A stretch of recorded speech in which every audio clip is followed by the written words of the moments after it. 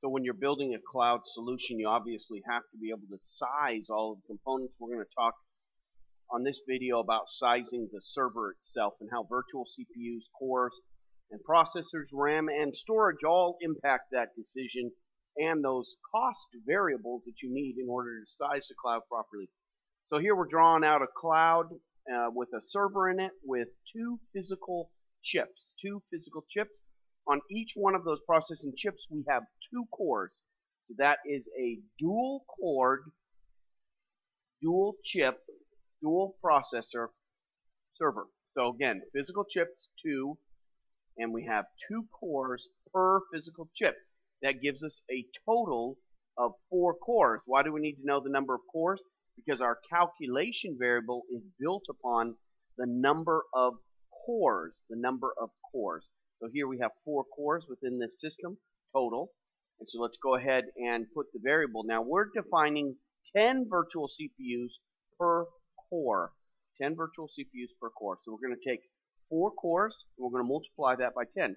Now let's say that you're not comfortable with 10 virtual CPUs per core. Okay.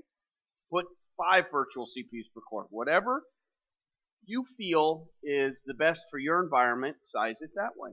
But here we're going with 10 virtual CPUs, which gives us a total of 40 virtual CPUs total on this box. If this box is configured, will support.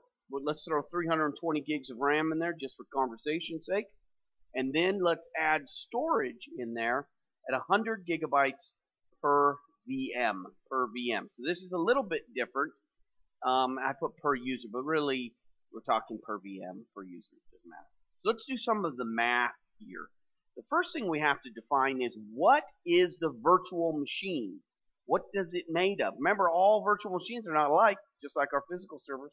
So here let's define that we have 2 virtual CPUs per machine, 8 gigabytes of RAM, and 100 gigabytes in a RAID 0+1. 100 gigabytes available, right? Usable. So let's do some of the math here. Let's take those 2 virtual CPUs per. We have 40 total. That's going to give us a total of 20 VMs. 20 VMs, okay? So we're going to have a total of 20 virtual machines. And I know I just made a mistake there on 20 vCPU. I'm going to go back and correct it in a minute. So here we have our RAM.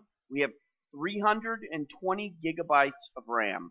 So how are we going to calculate that? Well, we're going to take 20 virtual machines and we're going to multiply that out by 8 gigs of RAM. So 20 times 8 equals 160 gigs of RAM. This is going to give us about 50% capacity. So we're going to have some extra RAM. Why?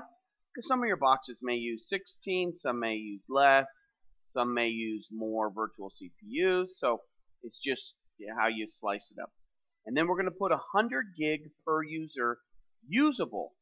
So that means it's 200 gig in a RAID 0+1 configuration. And then let's add on to there, just throw in for backup, grandfathers, archives, things of that nature. Let's double that capacity size. So add another 200 gig, and we'll come up with a total of 400 gig. Now, do you have to add that? No. But you see how I'm doing the math? You can do it yourself. So again, 400 gigabytes per VM. Let's go ahead and change that, because really we're talking about 20 virtual machines here with those 40 virtual CPUs. And here we have 400 gig. We're going to times that out by 20. Why 20? Because remember, 20 is the number of virtual machines we have. We're going to come up with 8,000 gigabytes of storage needed to support this cloud effort. So let's review here real quick. So we've defined some key attributes here related to this provided solution, the solution that we're going to provide. So this cloud is going to support 20 virtual machines configured as 2 virtual CPUs per machine per VM and 8 gigabytes of RAM per VM and 100 gigabyte of usable RAID 10 disk with disk-to-disk backup included. So this is full, complete,